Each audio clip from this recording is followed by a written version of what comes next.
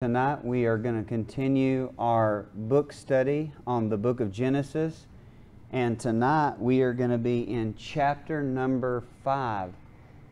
And basically, chapter number 5 in literary form, it is basically building on how chapter 4 ended, with the attention going to Adam and Adam's descendants, tracking the genealogy of Adam basically to the flood. Now, I want you to think about this. We are going to go past a lot of time, a large space of time.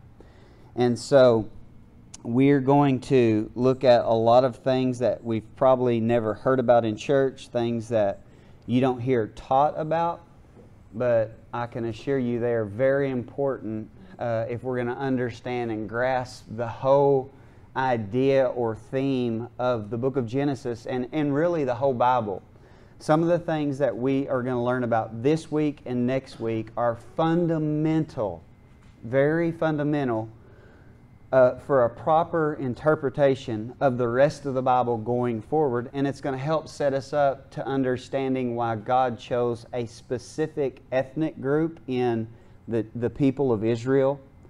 So we're going to answer a lot of questions that you may have had subconsciously that you've just never asked, or maybe you've looked in the Bible and haven't found the answer.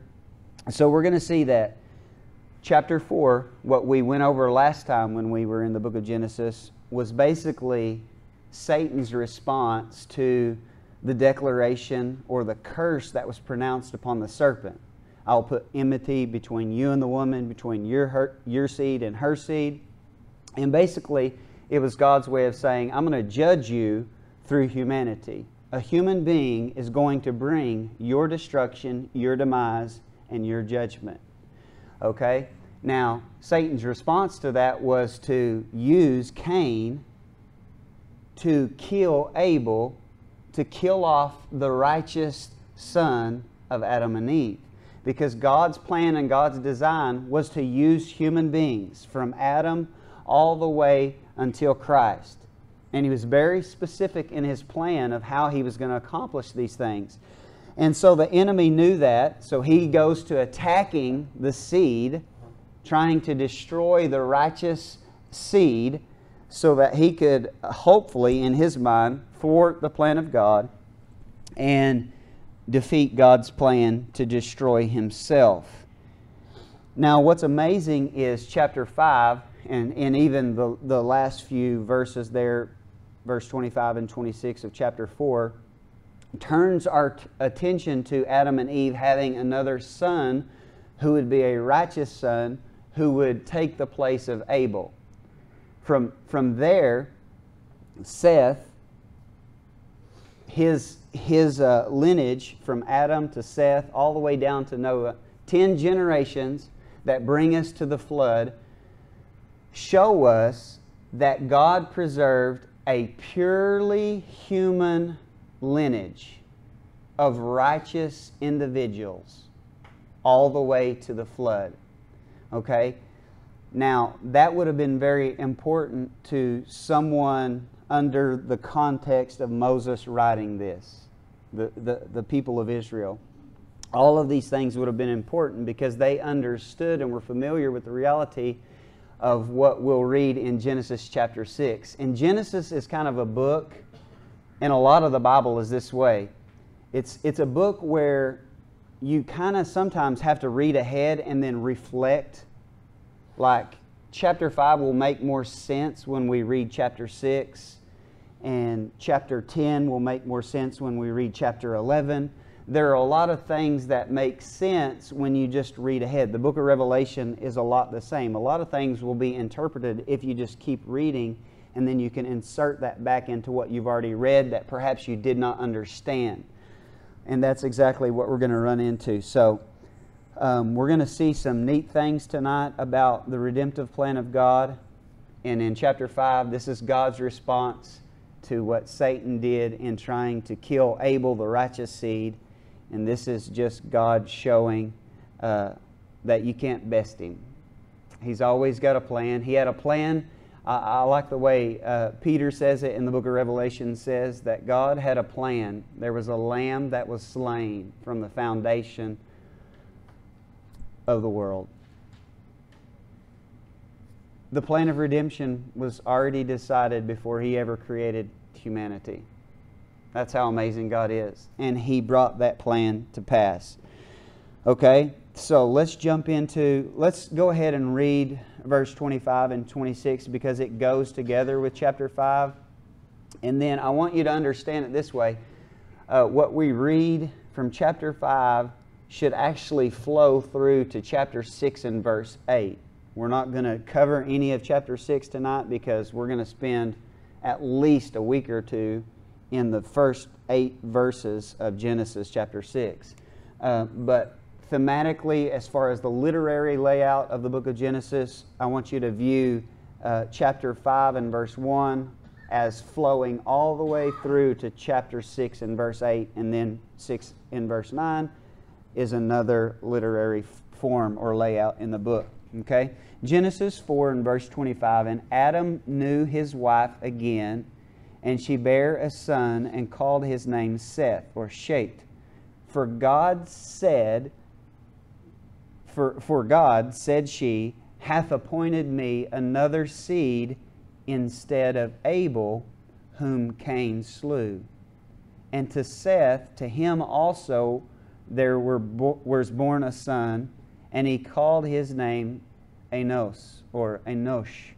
Then men began to call upon the name of the Lord. So in other words, as a replacement for Abel as the righteous seed, they give birth to another son. His name is Seth.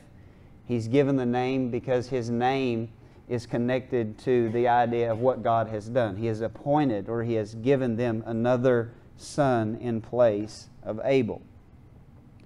All right, now chapter 5 and verse 1. Now, I know that everybody loves the genealogies in their Bible, right? Yeah, this is the part where we go, I think I'm going to skip this chapter. But as you're going to see tonight, by the time we get done, you're going to see that there is a great deal of information and a lot to be gleaned from reading a genealogy. So bear with me as we read through the begatting and the numbering of the years of their life. And at the end, we will see some things that I believe are going to be very informative and will help you understand what the purpose of genealogy is in the Bible.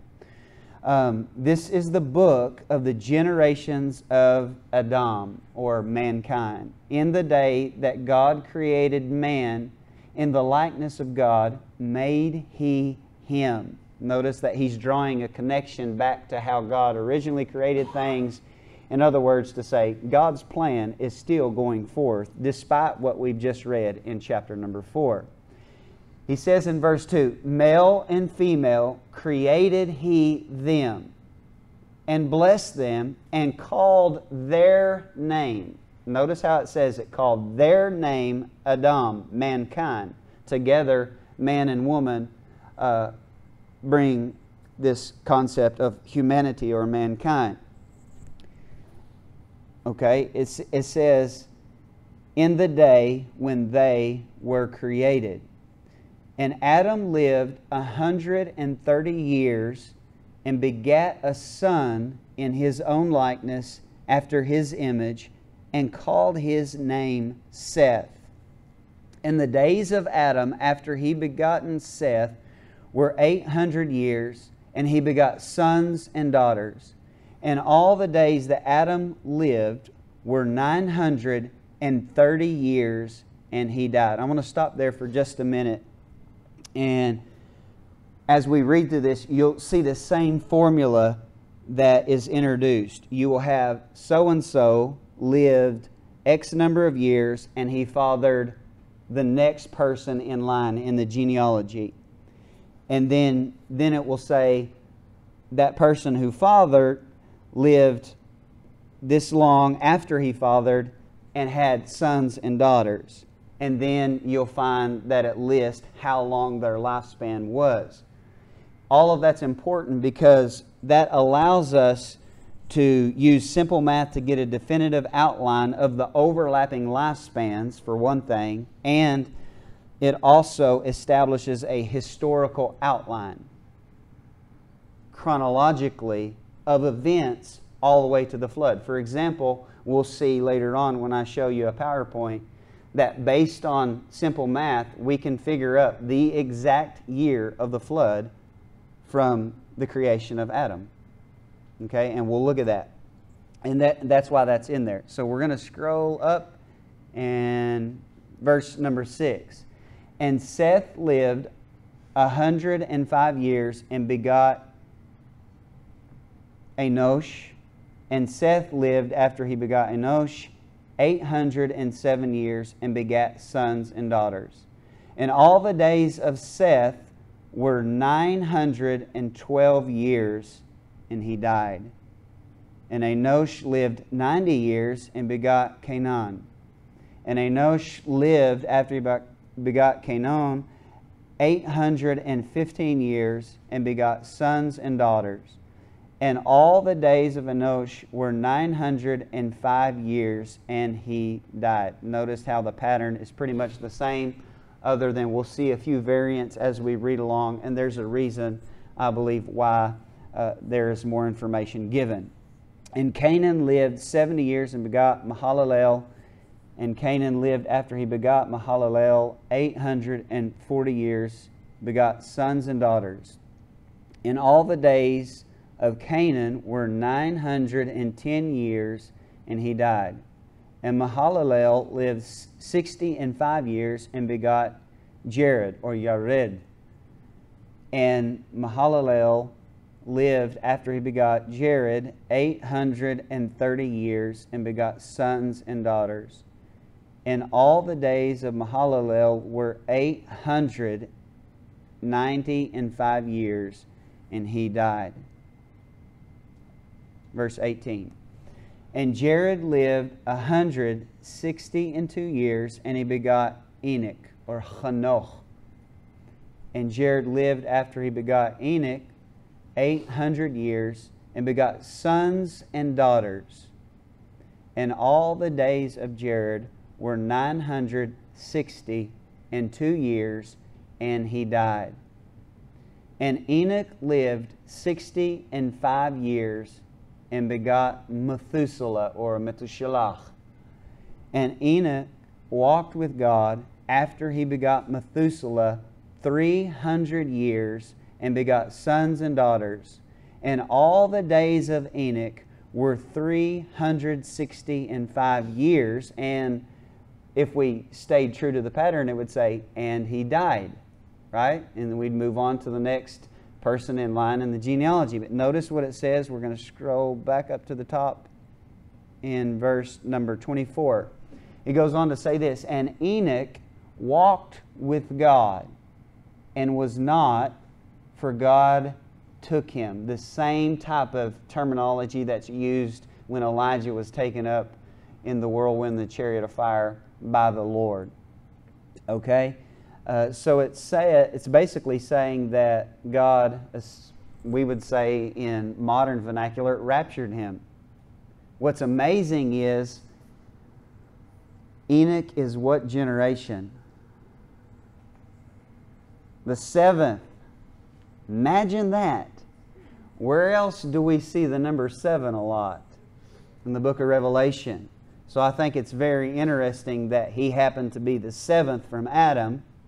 And because he walked with God, and when we look at the example in Hebrews, it said that he had the testimony that he pleased God because he walked with God.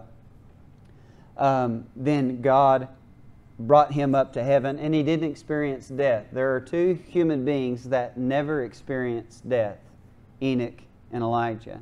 They were just translated into heaven by the Lord. Now, when we get into chapter number 6, we're actually going to diverge and read portions of the book of Enoch.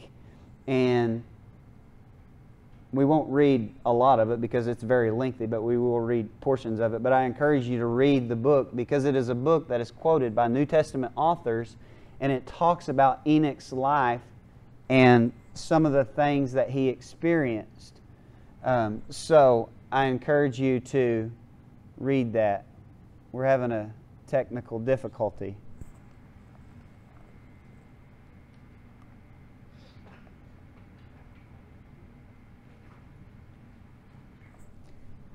Check. Can you hear me now? I just turned it off and on. Okay. So, I forgot where I was. Oh, yeah. Read the book of Enoch, because it will bring some clarity to a lot of things that you read in the Old and New Testament about his life, what he experienced, and especially about divine beings interacting with human beings, how normal that was. And it's just a good read. Okay. Verse 25. And Methuselah lived 187 years, and he begot Lamech, or Lemech. And Methuselah lived, after he begot Lamech, 782 years, and begot sons and daughters. And all the days of Methuselah were 969 years, and he died. The longest human being to ever or the longest lifespan of a human being to ever live is Methuselah's, or at least that we know of. And Lamech lived 182 years and begot a son, and called his name Noah, or in Hebrew, Noach, saying, this same shall comfort us. The word comfort there is taken from the same root as his name, thus his name.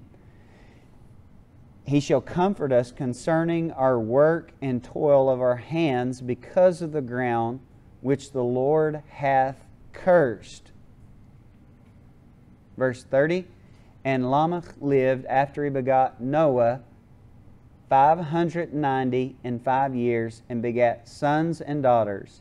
And all the days of Lamech were 777 years, and he died. And Noah was 500 years old, and begot Shem, Ham, and Japheth. Okay, it's kind of interesting how it goes to the 10th person, which is Noah, and then just says, okay, he was 500 years old, and then he had basically 3 sons. Now, all of this genealogy, as I said earlier, was to prove that God had preserved or maintained a pure lineage of human beings who were righteous in that they honored God and were devoted to God, all the way to the flood. Okay? Because we know that only Noah, his wife, and Noah's 3 sons and their 3 wives were the only human beings that survived the flood. Okay? So what chapter 5 is trying to show us in detail is the progression from Adam to Noah, and that a pure race of human beings was preserved. Now, it's hard for us to wrap our minds around the fact that divine beings could visit mankind and procreate with them and create an offspring that we refer to as, in our English Bibles, as giants, or in Hebrew, the Nephilim or the Rephaim. We will talk about them in great detail as we move through this book. But let's stick with chapter number 5, and I want to point out some things and show you some things that I think are very interesting. If you'll look at the first slide, I have given you basically the birth. In the center column, you have the birth and the date of death from essentially the creation of Adam in the life of these first 10 patriarchs. Now I want you to look at the overlapping of lifespans. For example, Adam was alive when Noah's dad was alive. Are you kidding me? Noah, who was alive and experienced the flood, when he was 600 years old, his dad knew the first guy that God created. That's pretty fascinating. You can preserve history very well when you only have a few generations that information has passed. I mean, think about it. Adam would have talked to Noah's dad about walking with God in the Garden of Eden. And so it's easy to see how history could have been preserved so adequately and so definitively, because you have not several people involved. I mean, you have Noah's father who heard from the mouth of Adam about creation, naming the animals, being in the garden. I mean, all of these things that we read about in the early pages of Genesis. Now, what's amazing is, here we are in Genesis chapter 5, and by the time we get to the end of this genealogy, you have 1,500 years that have passed in human history. I mean, think of it this way. Right now, we're sitting at about 6,000 years that have passed in human history as we know it. Okay? 1,500 years of that is contained in 5 chapters of our Bible. So maybe if we dig a little bit deeper, we will see some things in the text that would be blurred if we just read through it fast or skip over it because we're bored with the genealogies, because they can't be important, right? Genealogies are very important because they are so connected to the authenticity of the lineage that Christ came from. And that's one thing the Bible preserves all the way from Adam until Jesus. That's why the last genealogies that we find are in the Gospels. Because when Jesus comes on the scene, we don't need genealogies anymore, because Christ is that seed. He is the seed who would judge the serpent. He is the seed who would bring judgment upon all those who oppose God. Therefore, we don't need genealogies anymore, because we are one in Christ Jesus through faith. It's not about ethnicity anymore. It's not about preserving a pure lineage of human beings now, because Jesus has come. The plan of the enemy, the plan of the serpent, failed. He couldn't destroy mankind. He couldn't destroy the seed of the woman. He got really close. He got really close. 8 people got on the ark. There was a point in time where all of the kings of Judah were killed except for one that was hidden. I mean, he got really close through using human beings and procreating with human beings to annihilating the human race. But he didn't accomplish it. So here we are in the 21st century, celebrating the finished work of Christ, talking about all of these things and the accomplishment that Jesus brought. Now, I want to look at the Hebrew names behind these first 10 patriarchs. I want to see if there's something that we can learn. Okay?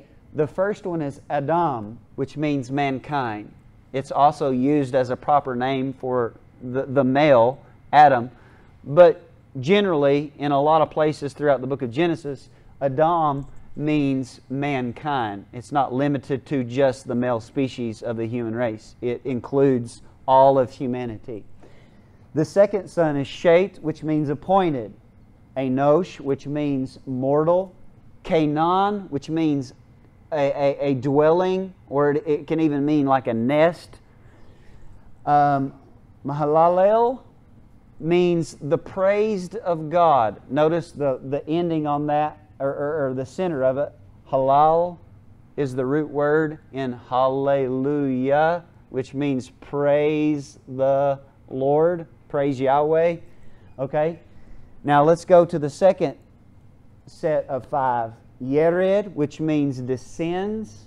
Chanoch, which means dedicating or training. And then you have Metushelach, which means his death sins, which is pretty fascinating. Lemech, which means powerful, and Noah or Noach, which means rest. Now, if we look at that and put it in a sentence form, the first 10 patriarchs' name mean this. And I think this is just God laughing at the futile attempts of the enemy to destroy the righteous seed. Mankind is appointed mortal dwelling. The praise of God comes down, dedicating and training. His death sends powerful rest. Wouldn't you know, the gospel message pointing to Christ, the Messiah, the seed, is revealed in the genealogy in Genesis chapter 5 as a response to the killing of Abel by Cain. It's God saying, my plan is intact, then I'm going to name these people accordingly so that the gospel message is seen as early as Genesis chapter 5 in what He was accomplished. Because what we just read describes what happened. Man was appointed a mortal dwelling, the fall. The day you eat, dying, you will begin to die. But the praise of God comes down, dedicating and training. I wonder who that would be. Jesus. What did He come? He came and He made disciples. And His death sends powerful rest. When you go to the upper room, Jesus told His disciples that I'm going to go away, but my peace I leave with you. Not the peace of this world, but my peace I give unto you. And His death would give rest to us. Why? Because we have the hope of eternal life in Christ. And we have our sins atoned for. The punishment has been paid, and we have been forgiven. Okay? Now, I want to go back, and the third one is Methuselah, Methuselah, which means his death sins. Okay? And I think this is just super fascinating. Let's go back to the first one.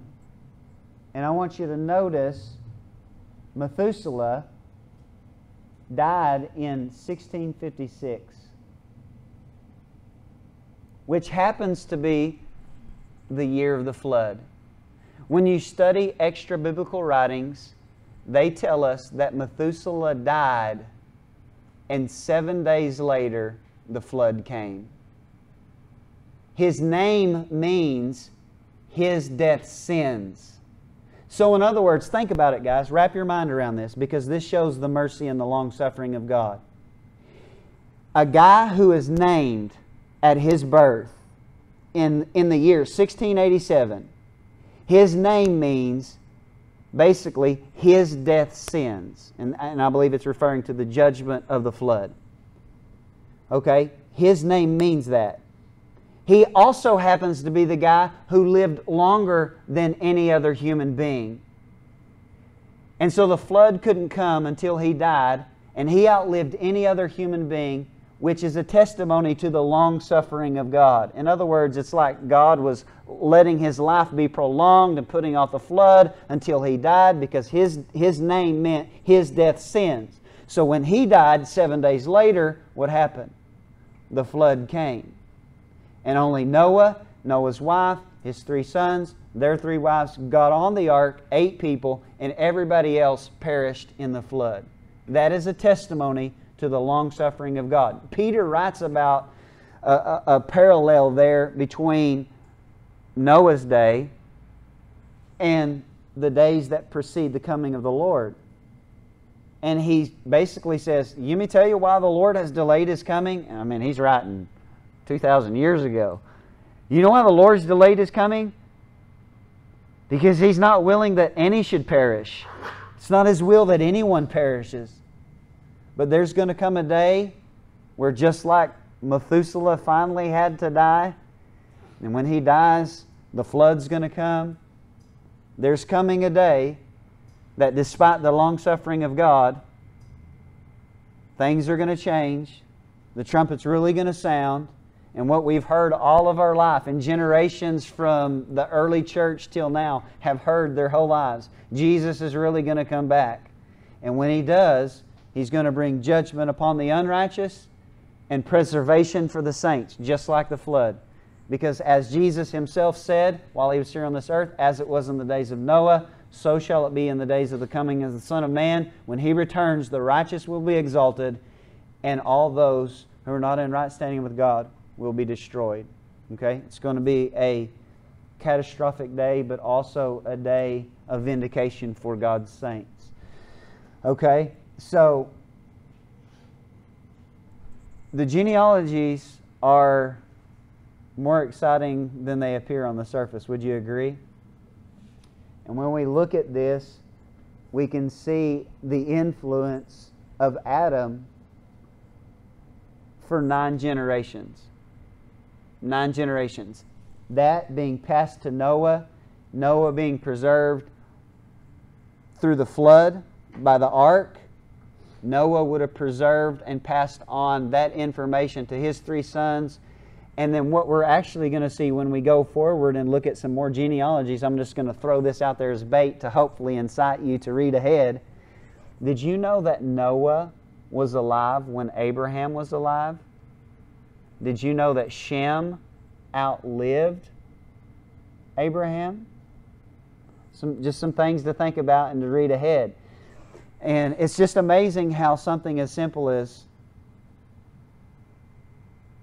math can lay out a historical chronology of the early history of humanity leading up to the flood, which again we know took place in the year 1656 according to the math that we see. Now, one thing that I do want to point out,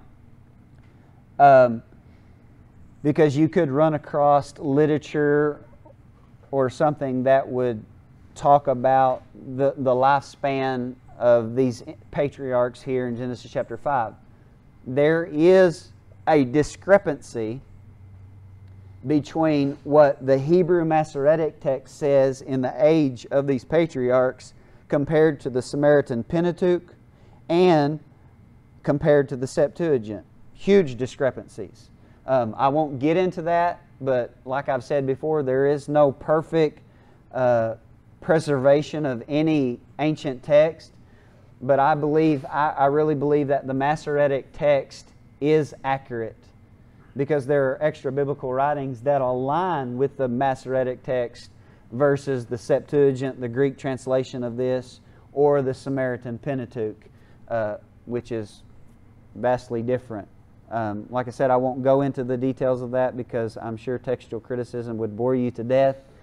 But I want to make you aware of that. That way, if you're reading something on the internet and you have a naysayer that's going to say, well, there's discrepancies, the Septuagint says that the flood happened in such and such year, and you know, these different editions say this, that you're not thrown off and don't feel like we have a good base here that we can go by. Okay, we're going to stop right there because if we go into chapter 6, we're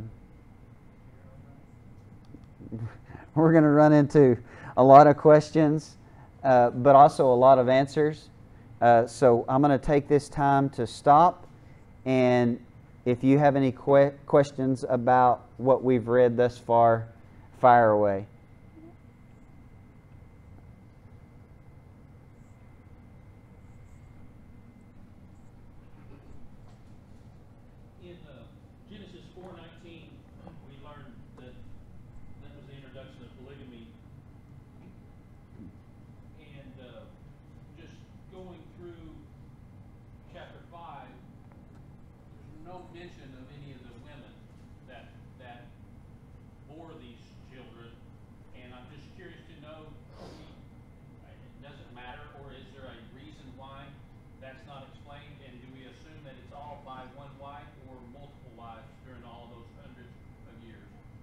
Well, it only lists one son per generation.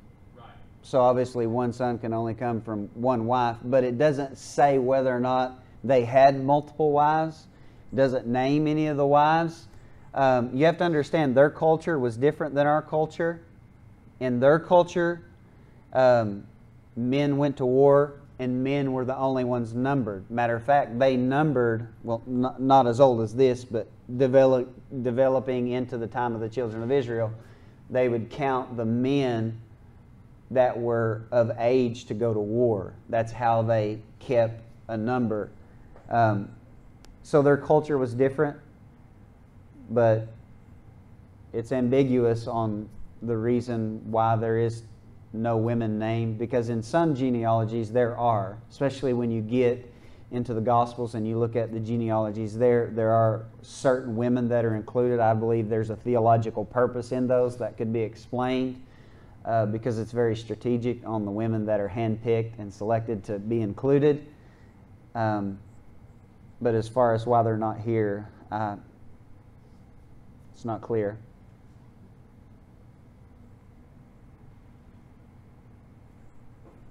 How about like the geography? Do we have any idea how far that they may have spanned out by this point in time from the garden? There's really no for sure way to know. I mean, if you was to ask my opinion, I would say basically things look different. The shape of the continents being pushed together, we ain't got to that, but we'll see how the Tower of Babel actually caused that division and that split and earthquake that took place with the Tower of Babel. So the geography would have looked different because things move. The so-called Pangea actually occurred at a different time than what's proposed by scientists. Unless the Bible's not true, I'm going to go with the Bible. But I would say into what we call Babylon area, at least that far.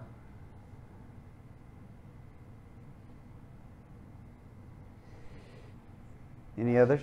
Yeah, with their names, I know that they like really took thought in what they named their kids back then. So, like with that one being named Canaan, you would think that he would have been named after Cain. So, what do you think that would have been like frowned upon since Cain killed Abel, or was that not even like in their thinking? It's a different word than Cain in Hebrew is Cain, and this name here is Canaan. And so they're not the same. And that's the trick about, sometimes in English, words can sound almost identical. And that's why you have different theories that are proposed on things that phonetically sound similar. Like today, a lot of modern day prophecy scholars will say that Gog and Magog. Magog sounds similar to places in Russia, so it has to be referring to Russia. Anyway, I'm not going to chase that rabbit, but phonetically, when you have a difference in languages and translations, a lot of times it blurs the differences that are there if you know the language. So in this case, they're not similar. There are descendants of Cain and descendants of Seth going through Seth that have the same names, though. But that doesn't tell us how long. It's not as definitive in Cain's genealogy as far as the lifespans as what we have here. So we don't know, could Seth, could he have had the one who was named the same as Cain's descendants beforehand, or there's no way to know for sure. But they definitely named specifically. They didn't just pick a name. Oh, no other kid has this name, let's just make up a name and name them that. No, they named their kids stuff that a lot of times had a propheticness attached to it, like Noah. He shall comfort us. He shall comfort us. Taken from the root word nuach, which means to bring rest or comfort. And we see that a lot. We'll see that more developed. The best segue I'm going to get from this, I feel like this kind of bleeds over into the salvation topic. But actually, first of all, I want to know, what does Cain and Abel, what do those names mean? If we go back, here's a good example of I'm going to show you another Bible software. And if some of you guys don't want to take the plunge and buy Logos, I want to encourage you to get Olive Tree, because it is a lot cheaper. And for example, if you look at this side of the screen right here, if you get, I have a King James with Strong's, it's tagged with Strong's. So basically you can click on a word, it will pull up the definition, it'll give you the base definition, it'll give you the root that that word was derived from, and this will be a perfect opportunity to show you. So you click on that, it shows you the name is Cain, it tells you that it's the Strong's H714. Can y'all see that, or is it too small? And when you read it, it says the same as 7013. So you click on that, and you can see that it's connected to spear. His name is connected to strike fast.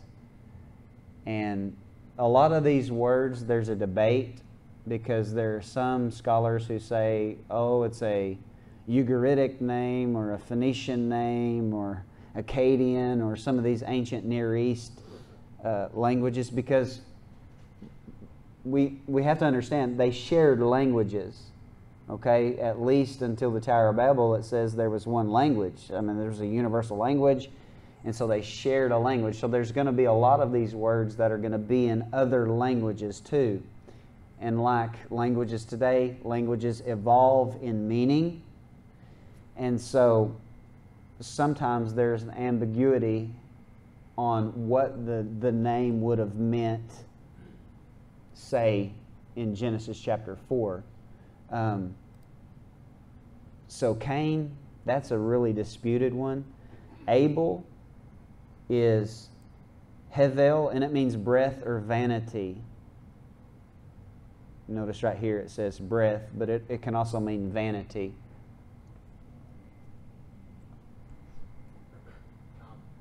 So,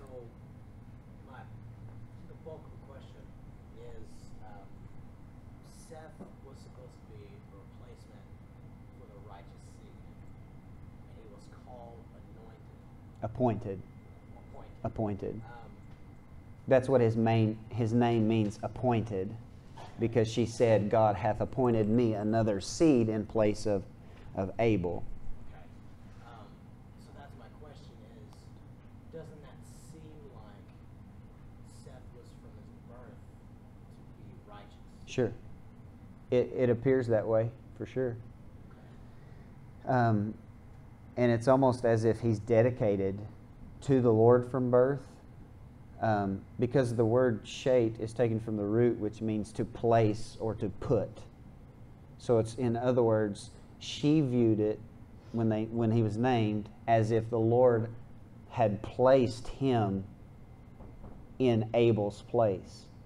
And they probably spent extra time developing that, because, I mean, undoubtedly they would have learned from what had just taken place. You know, the fall happens, you have kids, one kills the other. So, I mean, there's some learning that's going on in the process of all this.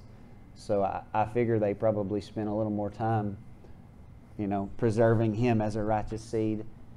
And we don't know. I mean, there's a lot of things we don't know. Did God talk to them about the need to preserve a pure human lineage that would ultimately bring universal salvation, that would be retroactive for all of humanity in Christ? I mean, we don't have a lot of those details. But I would have to think, if God was that intimate with His creation and continued to walk with them, I personally think He would have told them some of those things, those who He could trust with that knowledge. So that, going off of that thought, talking about God talking to them, that would then, you could assume that there was already interbreeding with the divine even at the time of Cain and Abel. I believe it very possibly could have happened as early as that time. definitely during the time there, shortly thereafter, if not.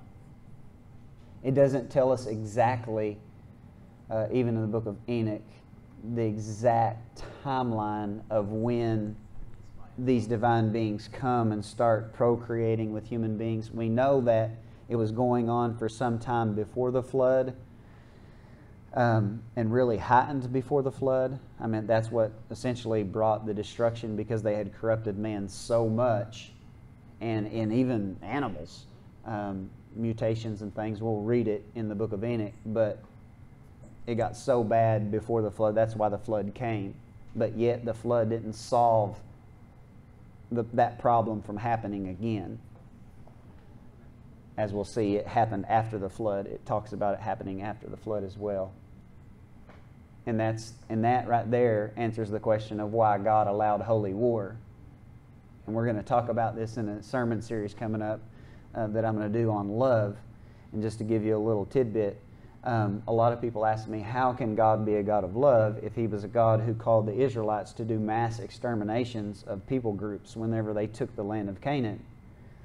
And the short answer to that is, these people groups living in the land of Canaan, Canaan the one who was cursed by Noah, right? The descendant of Ham or Ham, were very into sexual immorality. And they were procreating with these divine sons of God, and therefore, to annihilate the possibility for a corrupted seed, God sent them in to kill everyone. Because if He allowed that to continue, you could have had a corruption of the seed amongst the children of Israel, which would have stopped the plan of God. Because God got very specific with His plan. It's going to come through Abraham and his descendants. It's going to come through the lineage of Judah, through the lineage of King David. And therefore you had the enemy positioned, and we'll get to this, why the enemy is surrounding the promised land of all places. Well, he knew that's where the Garden of Eden was. He knew that he was going to take his people back there. He knows where we're going to end up in the New Jerusalem. It's not going to be in Washington, D.C., it's going to be in Jerusalem, right? That's where God's name is. And the enemy knew that, so he surrounded the land with giants. And God said, if you want war, you got war. And He basically calls them to exterminate these people groups because they had intermingled with these other deities, these divine beings. And God had them annihilated. That's one thing that David accomplished, is that he killed the last of the giants. A man after God's own heart. He was a giant killer. He killed Goliath, and he killed the remaining giants that were left of the Philistines. So, we're getting ahead, but it'll get your wheels turning and prepared for it, so hopefully you read ahead. Peggy? With the Nephilim, it says, just as in the days of Noah, so shall it be. The Nephilim? Yeah. Mm-hmm. Now, will they have to be here too? Not necessarily. There's no point. The whole purpose behind having giants and intermingling was to make mankind corrupt so that God would judge us, which He did. And also to use these giant clans to destroy who would be the children of Israel coming into the land to inherit the promised land, to establish themselves so that the Messiah could come from them. He's came. It's done. There's no purpose. I mean, the seed has come, the plan has been fulfilled, and He's coming back. And they know they can't stop it. They couldn't stop Him the first time. They sure ain't going to stop Him the second time. So the NBA is not the Nephilim? Some people have asked that. I do believe there is an element of the witchcraft that they introduced that is happening, like the cloning, stem cell research. That's taking it too far. That's playing God. And I believe that is the modern day parallel to what they were doing, because we'll see in the book of Genesis some of the things that these sons of God introduced to humanity to corrupt us that are heightened today in these last days, unprecedented. And I think we see a lot of that in the field of medical science, where they're doing things, messing with DNA, taking strands from 40 individuals to create a superhuman.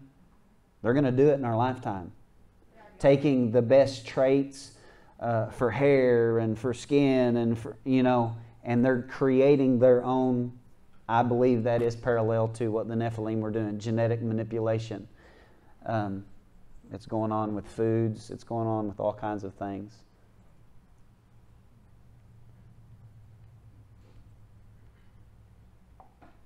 But Larry's not a Nephilim, if that's what you're wanting to know.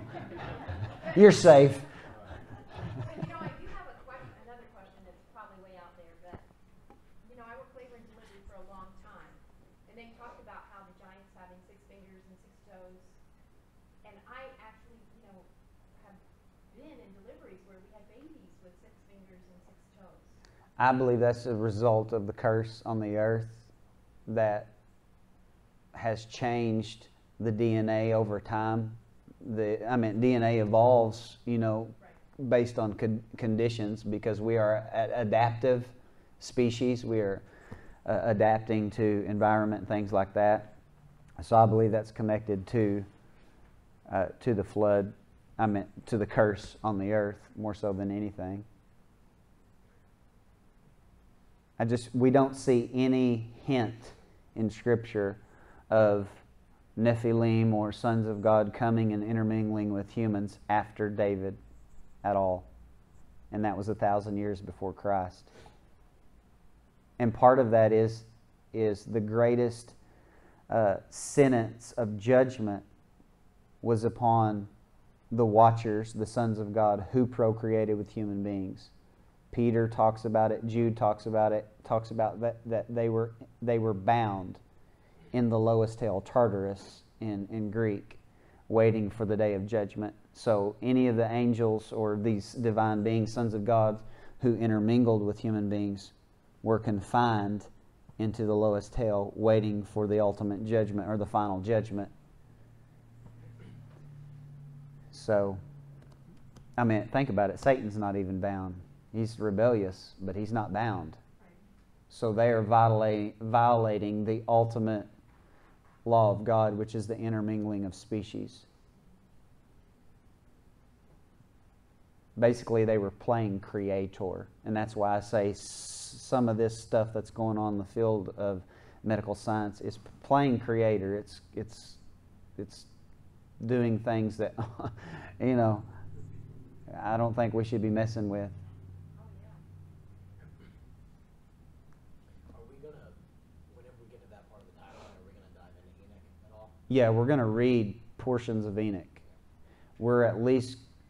I would like to read chapter 6 through 16 in the book of Enoch, because that really deals with what the Watchers introduced. And I believe you're going to be quite surprised to see what they introduced to humanity and how actively it is used and promoted today, even within the church. So I think there'll probably be some conviction. So we should bring our books of Enoch to class. Sure. I would read ahead. I've read the book. Yeah, we have copies of the Book of Enoch, physical copies, if you want to get one. I think they're like $10, $15, something like that.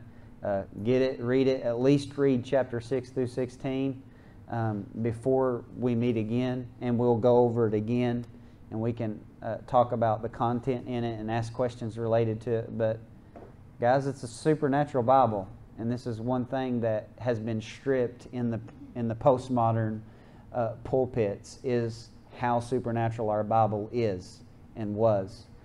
And these are things that we need to talk about. It's a reality, because there are a lot of modern commentators who want to explain a lot of these things away and strip it of its supernatural context and worldview that would have been known to the people it was written to.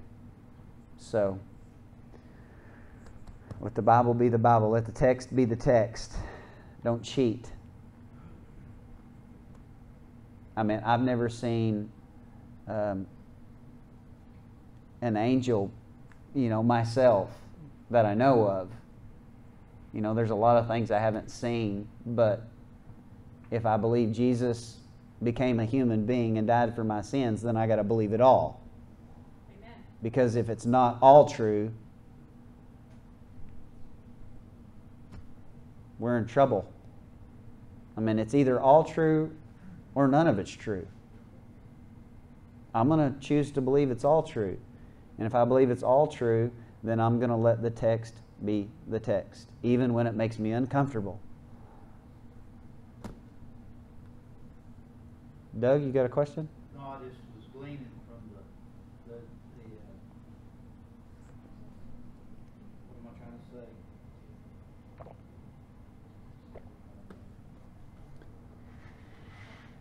No, the generation of all the 10 people there, and I can tell you one thing after looking at it: the earlier you have the kids, the quicker you're going to die. Except for Enoch, and I guess he had them so bad, he just got the good Lord to take him on out of here. And the two that had them later on in life lived longer. So That's why I'm waiting. That's why I'm waiting. Yeah. I figure if I don't have any, I might just live forever. Ain't that right, Gary?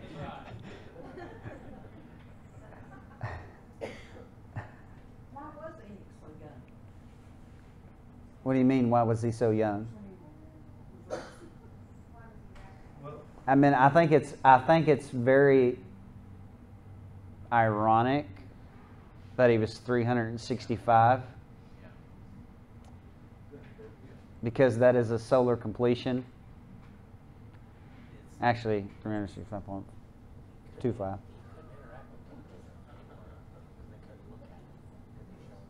We'll get to some of the content in the book of Enoch, and if you read it,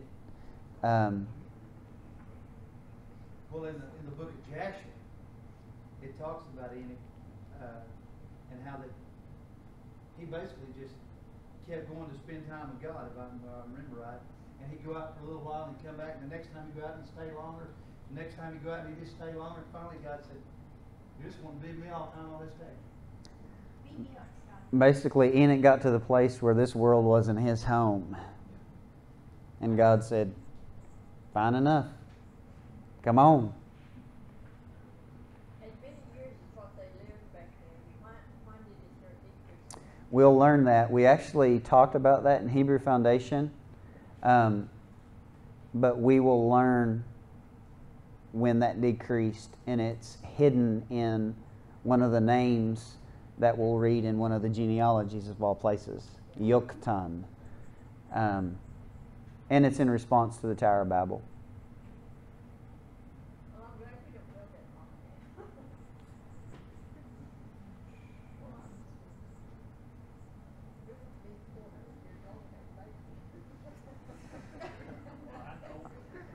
long. I don't think you aged as fast back then.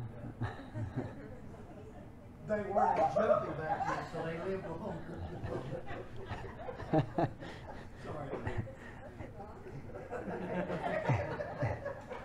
Any other questions?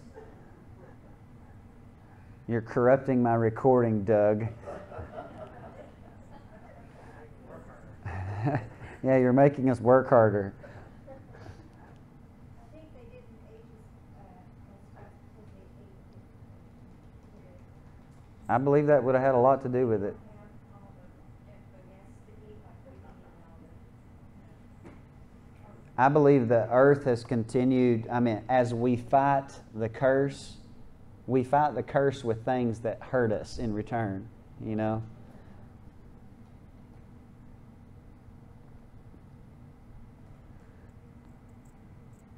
Anyone else? going to set a record tonight then. Y'all done? All right.